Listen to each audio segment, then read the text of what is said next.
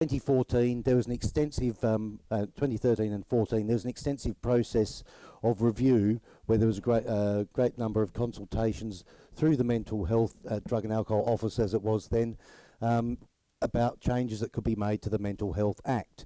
And we advocated for a number of changes, and some of them were picked up and implemented. And so, importantly, there has been a focus on recovery-oriented language and ideas being incorporated into the Mental Health Act, but there's also been some significant concentration on the way in which carers are recognised and the way in which they are engaged in the treatment and support of their loved ones. So the Act was amended in 2014 after a number of consultations. The changes were passed in 2014 and they were proclaimed and made legally effective actually on the 31st of August 2015. This is the idea that we're engaging people and that we're doing treatment and planning with them instead of to them. Designated carer basically is the rebadged primary carer role, and this is the person who is selected by the consumer themselves. They can now pick up to 2 designated carers, and they have exactly the same rights as the primary carer. The principal care provider is the new role, and this is the one that we actually advocated for, because we understand that sometimes, particularly if you wait until a person's acutely unwell before you ask them the question, the person might not be in the best position or willing indeed to nominate the person who's actually supporting them in the community as someone who should be entitled to get a bit more information or to participate in helping plan their eventual discharge. Both types of carer have the same enhanced rights as primary carers did to receive information and to participate in care planning.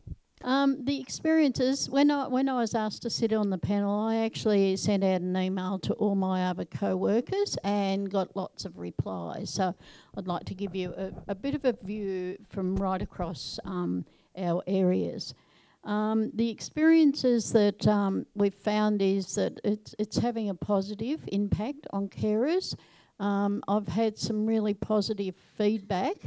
There are some glitches though, and the very fact that the wording, designated carer and principal care provider, some people are still unsure what that means. You know, I've been asked questions like, does that mean I'm part of, part of the guardianship board or something like that? So it's very unclear. When I actually sat in a meeting with an executive meeting at Nolan House, and I asked all the psychiatrists and senior staff members there, and they said that the changes are really positive. They're actually, it's something, the forms have been filled out every time someone's admitted. And also I went around to a couple of different community mental health areas and spoke to the managers, and one was really positive, lots of forms being filled out, and one was negative. She hasn't seen the form at all, so I'm getting that form to her. So, but across the board, very positive feedback. Carers being engaged in care planning and that. I spoke to a carer, and this is what she said to me. She's being treated with respect, consulted and listened to, and her views are taken into consideration in any reviews concerning her son and his CTO. The level of inclusion has kept her son out of hospital and maintains his accommodation, also the relationship with the family, and she's feeling more empowered and relaxed. And in her words, she said, I'm not having to go in fighting and justifying why I want to keep my son safe. And if this means he continues with a CTO, then that needs to happen. So that was really positive. I'm hoping that's right across the board, but that was great. She's been doing it a long time and has had to do a lot of fighting over the years. So my experience is based on a sample of one trying to process help and stand alongside my wife as she accesses help. First comment is, because we have a changing system of registrars through the hospital, the approach they take is remarkably different, and depending on how much they have or have not been told about the changes, you will or will not be told information about what's going on. I've never ever been consulted about medication or treatment plans or anything like that. I've merely been told medication is going to change from X to Y, level's going to change from Y to Z, and I might find out afterwards, and again, even under the new changes, I'm not told things like it may increase a risk of suicidality. With our daughter, who has bipolar 1, it was over years and years before we finally got a psychiatrist that would accept me with my daughter's therapy. And over the years, they all pushed me away and said, no, you know, you can't come, you can't know anything about her medication or anything. And then finally got a new psychiatrist, and unfortunately had to pay a lot of money in a private hospital to get all this. And we haven't looked back, because he said that our daughter was, I had to be there at every session, because she had no insight into her illness. And unless I was there to verify what she was saying was true or false, and then it took quite some time before she took the medication. And now he informs me, and I think that goes along with the Mental Health Act, which now the principle that they can advise you and talk to the family members, and that's so far been a good thing. So I'm still to learn a lot more. I'm finding that last year, when my son was in hospital for 4.5 months, we had good communication with the hospital, and I was really surprised about how included we were in his treatment.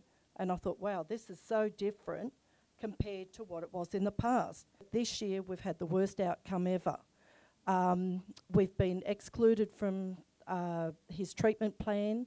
We weren't told about his community treatment order for the date for the hearing, so we were rang after it. I did say at a family meeting that I was writing a letter to go with the CTO paperwork, so needless to say that didn't go ahead about my concerns for my son. He's been released into the community with no insight. We were told that he should not return home because he was too much of a danger to us, but they were willing to send him to Canberra, where he had no family, no support, never lived there before. So where is safety in discharge? We have not seen our son for 4.5 months. We've been excluded from the ward from the hospital because of his illness, that he has refused to see us. We weren't told that we could apply, get the doctor to apply for the primary care provider. Is that We've done a lot of searching and familiarising ourselves with the process and the changes and how it affects us. And I've actually got a daughter in a unit at the moment, so it all became very necessary to know. And we're finding that we're actually in an adversarial situation with the people treating, that we're not welcomed, we're not valued for what we can offer, we're set aside. And using the things like not being nominated or not being a designated carer, so much so that when my daughter becomes unwell, she normally excludes me. She puts her father down and she puts her boyfriend down because they both give in to her. But it's me she comes to for support. So that's what I've said to her this time when she had me excluded, was she kept coming to me asking me for help. And I'd say, well, I can't help you because they won't talk to me. With her current admission, I tried to find out whether she'd been admitted to the unit or not, or whether she was in the street in the next town. I was told that she was there, but I'd been specifically excluded from receiving information as I was not the primary carer. And I questioned the term primary carer because I knew all about it. I knew the new terms now, and this is someone in the system telling me I'm not the primary carer. And I said, well, no one's the primary carer anymore. Her nomination was actually updated during that time when she was made an involuntary patient, And she only nominated her partner as her designated carer, even though she could nominate two. He was the only one nominated. So after, I said, with her asking me for help constantly and me saying, well, I can't get any information, if you want me to help you, you'll have to add me as a designated carer. Well, we could both be designated carers, your partner and me. And she said, okay, that's fine. So the next time I went to the hospital, I said to her again in front of a partner, are you happy to add me as a designated carer? Yes. The partner was there and he understood. I got the nurse to come out. It was in close obs. Got the nurse to come out and I said, Erin wants me to be put on as a designated carer now. The nurse just looked at me and she's, are you sure? And I said, well, yes, we've spoken about it here. So then she got my daughter and took her away, asking her, are you sure you want your mother as your designated carer? And it's like, that's what we're dealing with. That just to me shows a great lack of respect